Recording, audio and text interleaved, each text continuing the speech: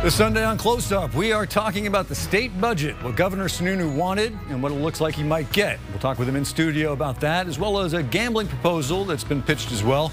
And from Russian meddling to health care in America to tougher voting laws, our roundtable breaks down the political landscape in New Hampshire. Morning, everyone. Thanks for joining us. I'm Josh McElveen. Earlier this year, Governor Sununu delivered a budget address that reflected his vision for the state and how it spends its dollars. This week, House Finance released its plan, and while it is a long process, safe to say it wasn't exactly a carbon copy of the governor's proposal.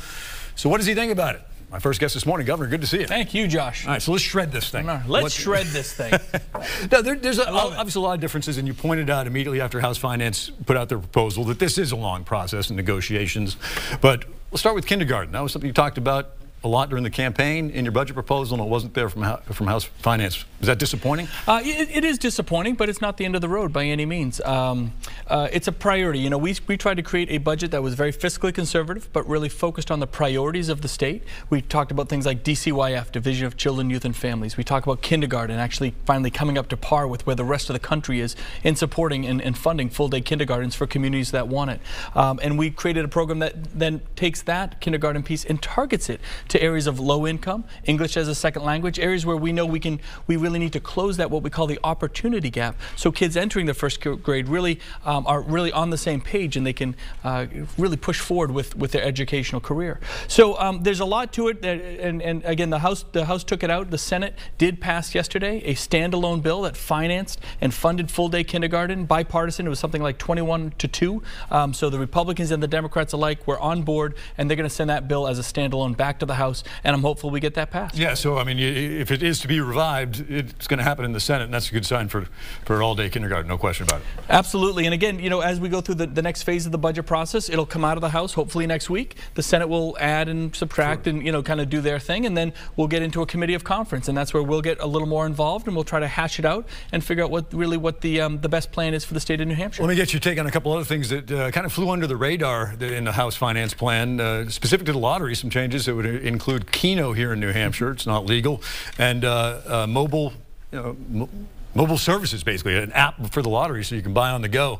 What's your take? I don't mind Keno. I'm not very passionate one way or the other about it. You know, the one area of the lottery where I'm still a little concerned is the idea of buying lottery tickets online over the internet. I'm not saying no to it by any means, but I have concerns because, you know, we want folks to be going into those grocery stores, and that's a big sales product for a lot of the stores, especially the border towns along New Hampshire, so it can have an impact there. It can have its benefits. Could it potentially raise revenue? It might, but you have to understand there could be other incidental consequences there. So the Lottery Commission does a great job here in New Hampshire. They really do, and we just want to make sure whatever we do going forward keeps it robust and strong. Obviously, the top issue facing the state, public health and safety, it has been for a while now, is the opioid and heroin crisis. Are you satisfied that there is a consensus that no matter how these dollars are applied, that everybody has the same sense of urgency and recognizes the need that this I think so. I hope so. I can't speak for everyone. I mean, some of the money in the alcohol fund was restored. I propose doubling the alcohol fund. I still think that that's where the state needs to go. We have a lot of projects. It's the #1 health crisis our state faces. Just today, believe it or not, I was told I was the first governor in 17 years to attend the Governor's Commission on Drug and Alcohol Abuse in the state. So I wasn't trying to set any records. It is the Governor's Commission. But again, we're taking a very hands-on approach. We have some of the best and brightest folks as part of that group. I wanted to be in there, let them know kind of where I stood, listen to their ideas. And when you do that, when you get into those details, that's how you're going to get the best recommendations going forward, whether you're talking about recovery, prevention, interdiction, treatment. All of these things come into play. We have some resources now. We need to increase those resources and be very hands-on about how we go about implementing them and getting the results we need. Let me ask you a little bit more about the alcohol fund, because Representative Neil Kirk on House Finance, ruffled some feathers this week. He's like, you know what, let's do away with this thing. It's antiquated. We never fully fund it anyway, so let's do away with it and just do direct appropriations. That way we can be more effective. Is there some merit to that argument? I'm not in favor of that pathway, to be honest. Again, I wanted to double the alcohol fund. It allows those appropriations to be focused and directed to that specific need. When you just make an appropriation straight out of the general fund that isn't really specific, it's very easy for that to disappear or get swiped away into another program. So I like that it's targeted. the way it's designed now. And I think, again, given that this is the highest healthcare crisis that this state is facing, it's something we need to focus on. Yeah. Talk about voting laws. Senate Bill 3 passed the Senate as expected, down party lines, basically toughens identification standards when you get to the polls. Now, strengthens, toughens, potato. But, you know, Senator Jeff Woodburn, who obviously was not in favor of this, as most Democrats aren't, said this is all just a mirage created by mostly Donald Trump in his statements of widespread voter fraud coming up here, even having to, defend New Hampshire's integrity in the elections after some of those statements. What do you make of this bill, and do you feel like some Republicans do that it doesn't quite go far enough? Well, I can tell you this has nothing to do with Donald Trump, first and foremost. There were these allegations of voter fraud and all that. I have no evidence of voter fraud in the state. The fact is that some of our voter laws, compared to the rest of the country, are being abused. They're ambiguous, right? I don't want to say they're being abused because they're so loose, right? The definitions of what is domiciled, of what is a resident, all of that, they're so loose. So it's just a matter of putting integrity into the system. And again, this is a measure that is being supported by Democrat Secretary of State Bill Gardner, one of the first and foremost authorities on voter law in the country. So to say that this is some sort of partisan measure, it's not. It's really not. It's about strengthening our system, a system that we take very seriously here in the state of New Hampshire. So you didn't want to use the adjective of abuse, but the Secretary of State has, and basically saying, a lot of people are abusing it, stretching the law, violating the spirit of it by coming up here with no intention to live here, maybe working for a couple of weeks on a campaign and then voting.